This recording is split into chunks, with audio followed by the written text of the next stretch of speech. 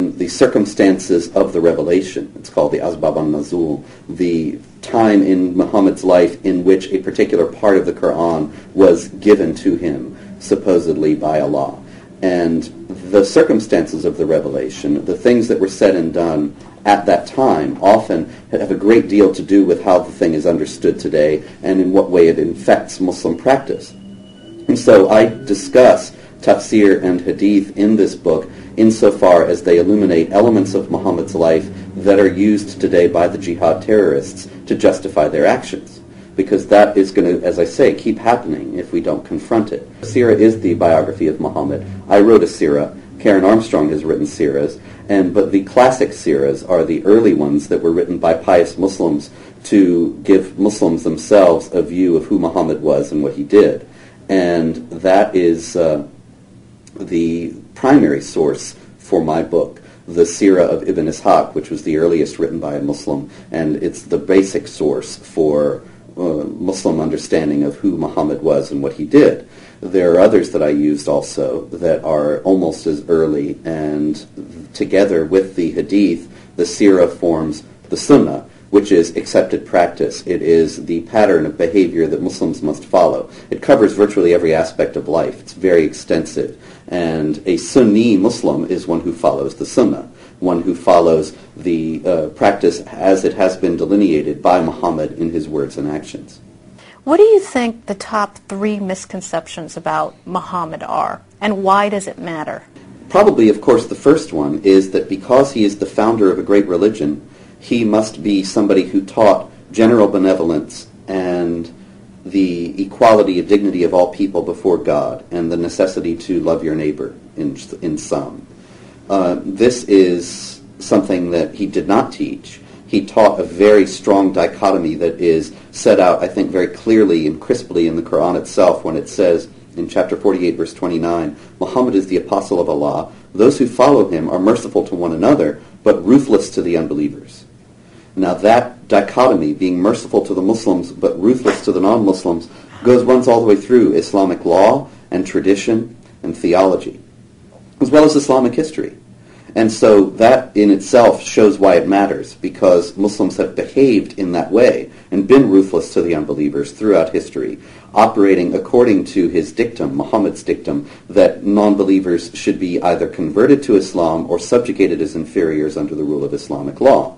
And so we need to be aware of this, because this, not American policy in Iraq, and not American policy toward Israel, and not any of the other things that are commonly adduced as root causes for Islamic anger toward the West, that is what is underlying Islamic violence. Right.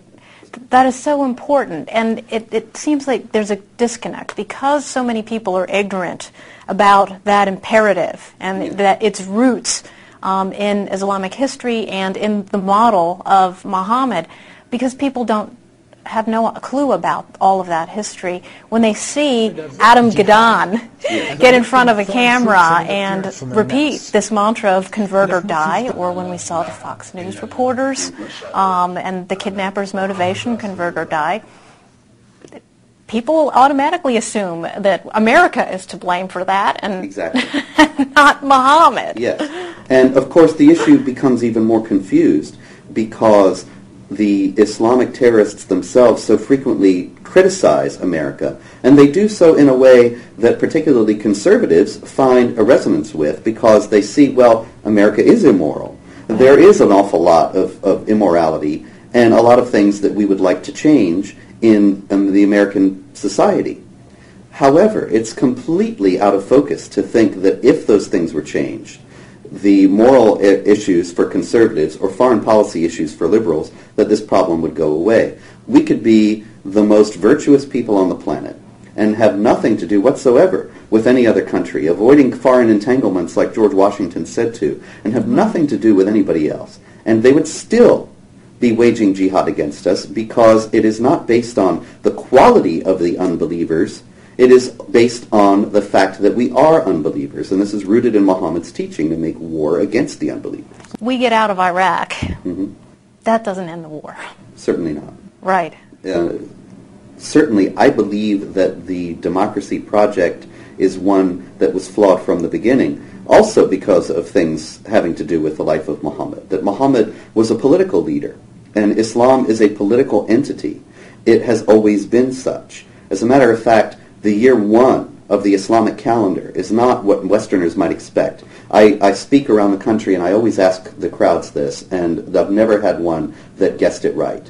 I say, what do you think year 1 of the Islamic calendar is? And they say, when Muhammad was born. Mm-hmm. Nope. When Muhammad died. Nope. When Muhammad became a prophet and received his first revelation. Nope. And those are the 3 I usually get. The fact is that the year 1 of the Islamic calendar is the beginning of the Hijrah, when Muhammad left Mecca, settled in Medina, and became for the first time a political and military leader. And it's when Islam became a political entity, that's year 1. And that indicates how deeply ingrained the political aspect of Islam is within the religion itself.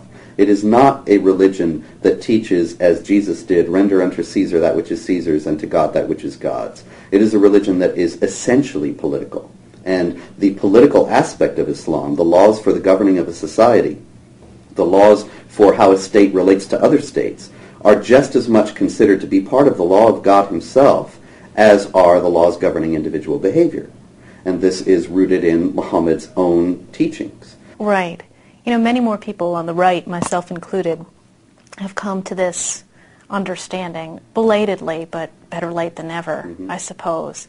You know, the question is, like, you know, from a Washington standpoint, is there anybody on the left that is coming to this epiphany? Because it's only then that, you know, that there will be this embrace of, you know, the need to fight jihad on the jihad battleground. None that I know of.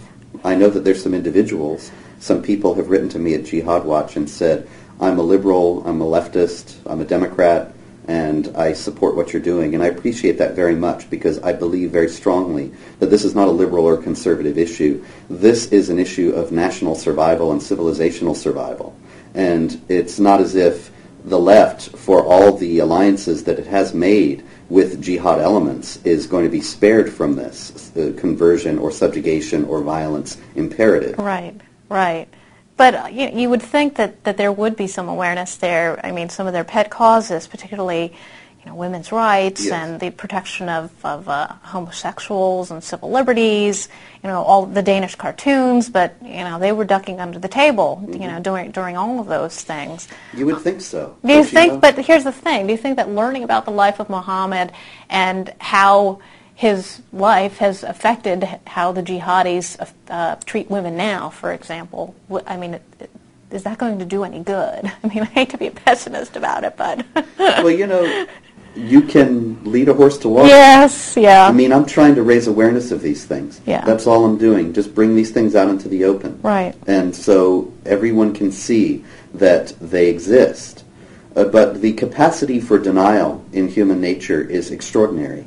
And you take, for example, Lynn Stewart, the lawyer for Sheikh Omar Abdel Rahman, who was recently convicted of aiding in jihad terror activity by passing messages from him to his henchmen outside the prison. And Sheikh Omar Abdel Rahman, of course, was the mastermind of the 1993 World Trade Center bombing, right, and he's now in prison in the United States. And they asked Lynn Stewart why she did this. And she said, I don't think that the struggle against racism and sexism can be carried on solely by peaceful means. Right. And I think the really